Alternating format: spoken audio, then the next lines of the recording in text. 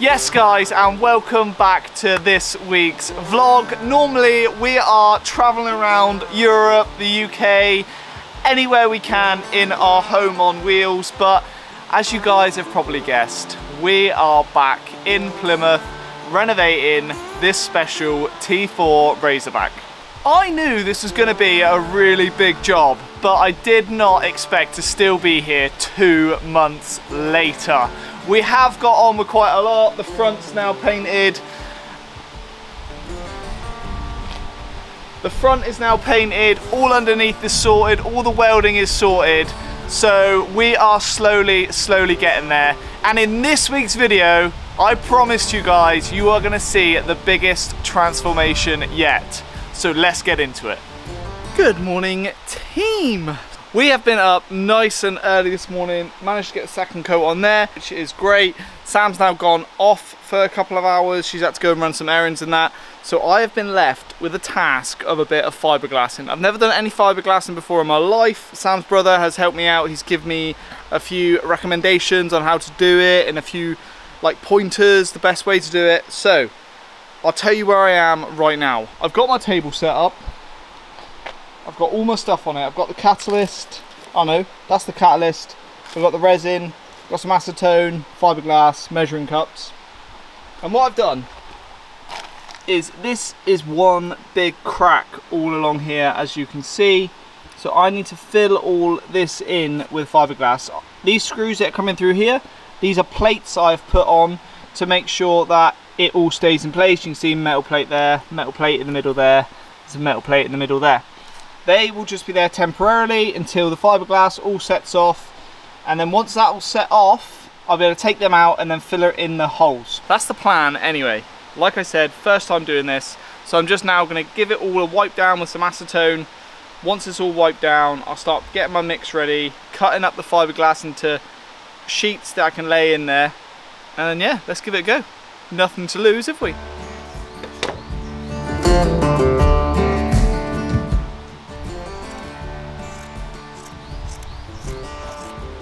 I've never done this before, so I'm just cutting it into strips. I watched a couple of videos in bed last night while I was trying to get to sleep, just thinking about it. I was like, how am I going to fiberglass?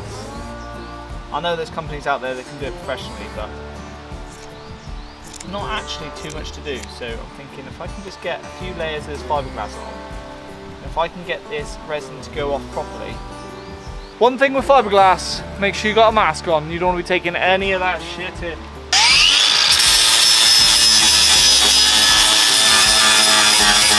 What I've done there is just called keying in. So I'm making it all rough so the resin and the fiberglass actually take to the mess of the body. I'll tape up the other side, we'll take that one off, and we should be ready to start mixing up the resin.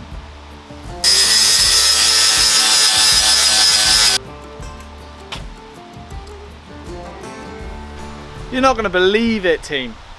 Those sides that I've been working on, these long ones, before I put the fiberglass on, I was like, right, let's just make sure that they do actually fit the van. And to my huge disappointment, they don't fit. So they're actually too short to go on here. So there must have been 2 types of Razorback. There must have been 2 different body types or 2 different shells to it. Probably not too much different, but yeah, I'm really disappointed. But this is the old side. So this comes in 2 halves, this one. So this one will have to be treated. I'll have to still fiberglass a lot of this one, especially down here where we've got bits missing there. That'll all have to be fiberglassed and that. And the other parts I'll have to do a bit of sheet metal work too, because the top half is metal and then it's hinged, the bottom half. And getting it off, I did kind of like, I don't want to say ruin it, but I smashed it up a bit getting it off. It's here, as you can see. So yeah, doesn't look the best, but I'll make it work. I will make it work. After all that palaver, I have managed to have a look at this side. I've now prepped all of this end ready to be fiberglassed. A bit here, a bit up here, a couple of cracks. Also there is this bit here which I'm going to do all now, and then this big horrible mess here which someone's tried to fix once before. I'll deal with that second time round. So first of all, let's just get all this done all along there, and here.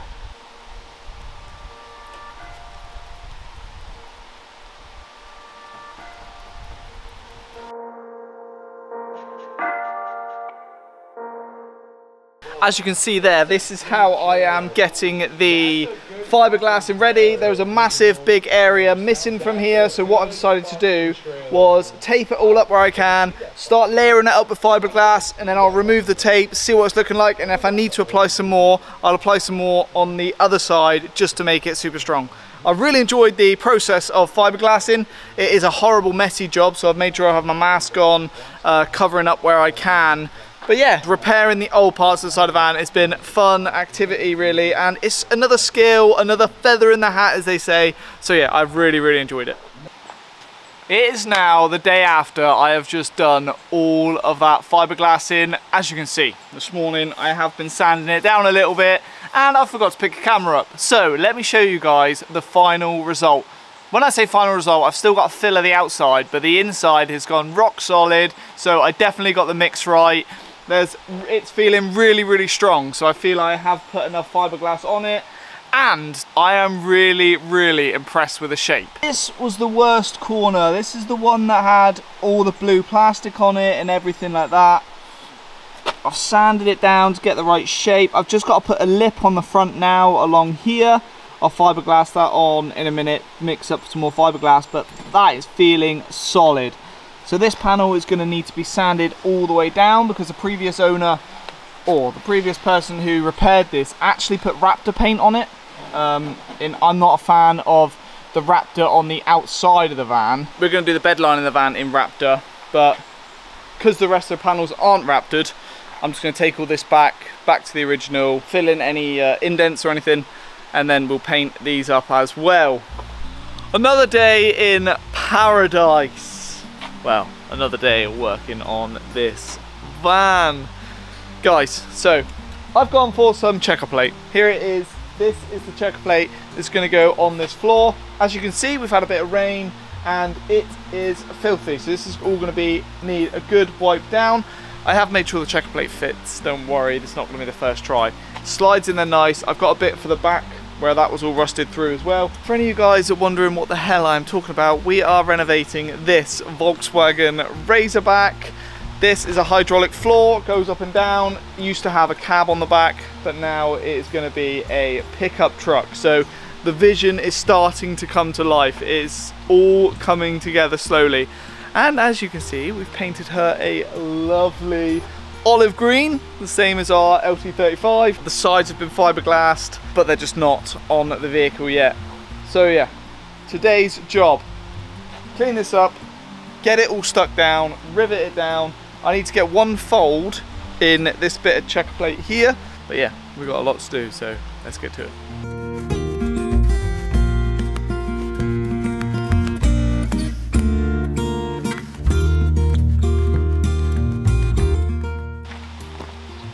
I've got the fold put on to the checker plate. Let's get it in the van, make sure it fits, wipe it down, stick it in, a couple of rivets, and we're done.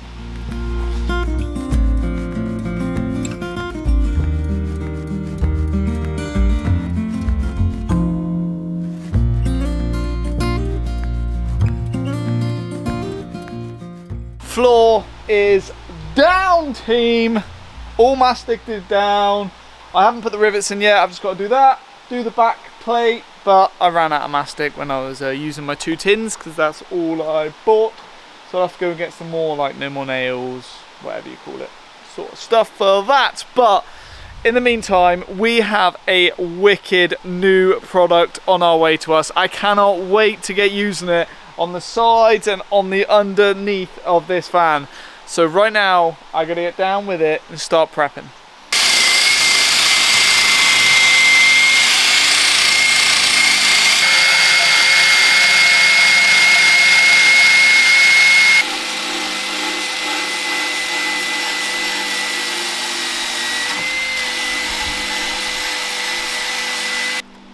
Look what's finally arrived. Guys, I am so excited to open this and talk to you about Lanoguard.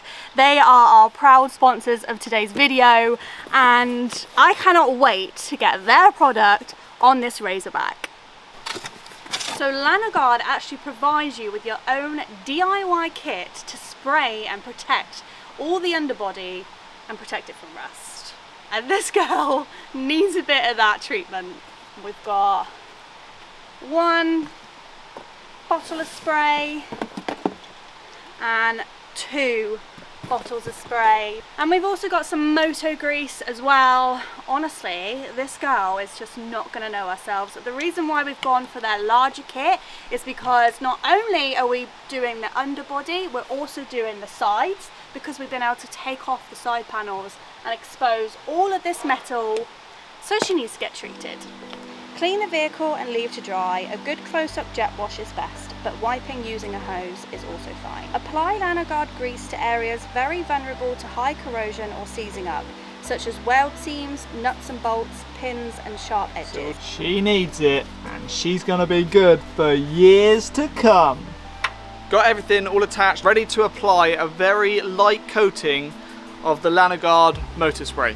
This is a wicked attachment in itself, but I'm also excited to use the different injector one.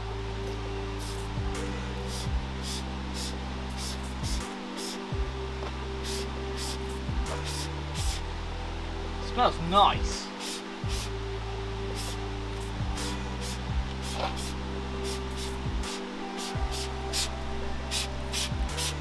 So what Lanoguard is actually for is to prevent any more rust coming through on the van. It puts a nice protective layer on it, not letting the metal get any more oxygen or any more water to it, which causes the rust to form. So with this spray, it's a bit like an underseal. Normally they're black, thick, heavy underseals, as a lot of you guys would have seen before, but this is clear product, so you can see what's still happening to the metal, but it also means your whole van, car, truck is protected. This is so easy. I've just done that whole side in that short amount of time. Literally game changing. So insane. That probably took you what, like 5 minutes? Yeah. Literally about 5 minutes, if that, I would say. And I've covered the whole van where it needed to be covered. It's incredible stuff. As you can see, we have moved on to the other side now. Again, I just can't believe how easy this is to put on. Imagine if I had to go around with a brush and some of that sticky, thick underseal that we normally use. It would have taken me forever. It would have cost me an absolute fortune in underseal. This kit is so worth money. Just slipping into my overall, because it's now time to do the underneath of the van. I'm really excited to do this bit. This is what Lanoguard was made for. So I'm going to get under there with a good wire brush, give it a good old brush down, make sure I have my spectacles on, and then time to use our injector wand and get under there with all the Lanoguard. I've chose my weapon of choice, which is a wire brush. I have safety glasses on, which I can hardly see out of because they're that scratched and dirty, but we're going under the van. I don't think I've actually ever shown you guys what the under of the van actually looks like, but it looks good considering it was sat for a few years. It looks really good. This is how it was looking before. Now I've got it all starting to look like this. Ready for the Lanoguard to go on. Literally I can get it on the whole chassis body. I can get it on everywhere. It's just incredible. As we mentioned earlier, we went for the injector pack, which comes with this super handy long nozzle. Just attaches to the spray end, and it means I can get up inside the chassis, because vehicles are actually known to rust from the inside out. So the fact that I can spray this, mist comes out like this, so it comes out all over the sides. I can put it up in here and spray away. I can go all the way along here, get it right in there and spray it while I'm coming backwards.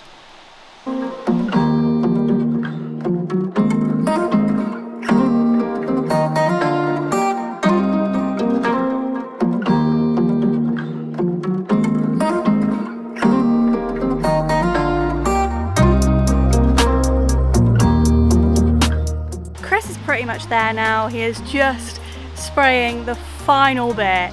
I can't believe how quick it's been. I know. And it looks so good already, doesn't it? Yeah, it does. It looks like a different van. It actually takes quite a while for the Lanoguard to set. It stays wet for a little while and then eventually it goes like candle-like where you can touch it. It's not quite wet, but it's kind of like that candle feel. Yeah. But this product's been amazing. Thank you so much, Lanoguard, for partnering with us and sponsoring today's video. We're going to leave you guys a link at the bottom of this video to go and check them out for yourself, because we believe every vehicle needs some Lanoguard treatment. And we will definitely be applying this to Olive 100%. It's Olive's turn next. She is going to need it for our big trek up to Norway, so I look forward to getting her up on some ramps and being able to spray the underside of her, just knowing that we have got the protection.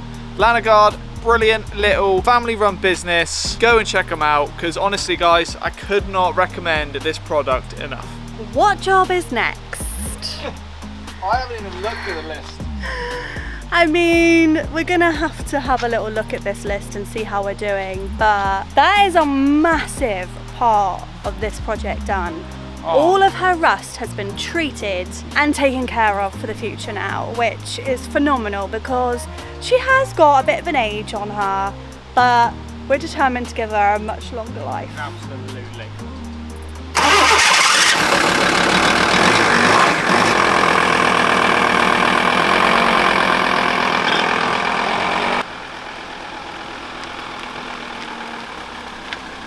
Yes, team, welcome back. Today's first job is to get the bed of this van painted. I've got some Raptor paint and a spray gun, so I'm going to get it all sprayed up.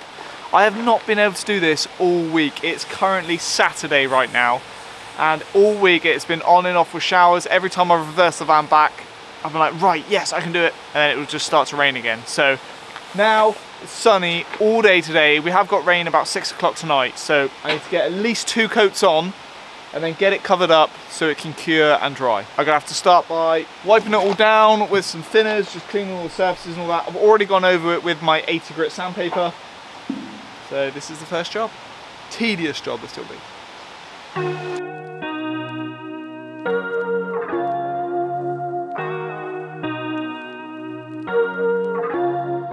Oh, and another thing that happened this week, the motor for the bed actually broke. Trying to get hold of one of them has been an absolute pain in the ass. You can't get it rewound, which is also a pain in the ass. So I've had to try and get a new one, but the lead time on that is about 2 weeks. So I can't actually put the bed to the floor at the moment, which is the whole point that I wanted to use this van, so it can go down and up, down and up. But new motor should be on its way soon.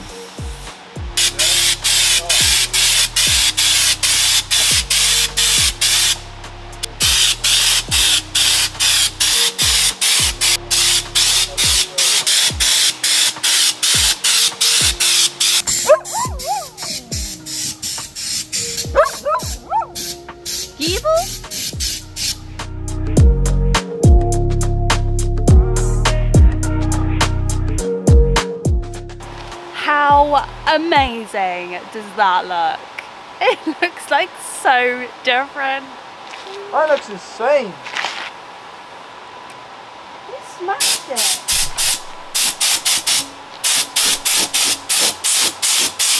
It's the first coat on and I can't believe how good it looks and how easy it was to spray. Literally with a spray gun, it makes life so much easier. I almost regret not spraying the front now, because that was so easy.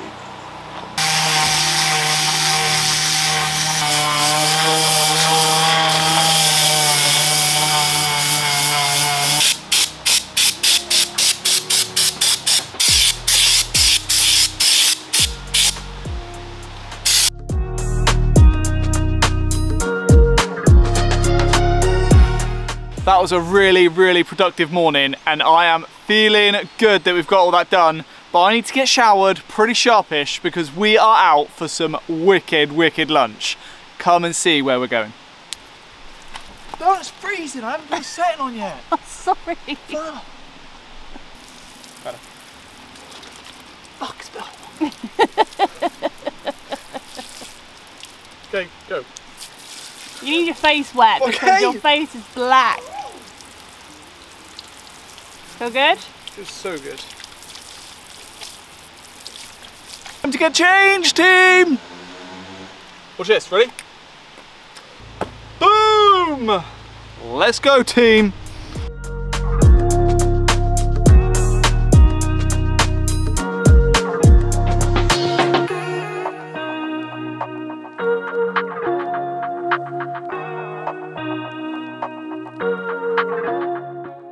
This is to go with your high tea. So. Okay. Amazing. Ignore it for the moment. Yeah. Okay.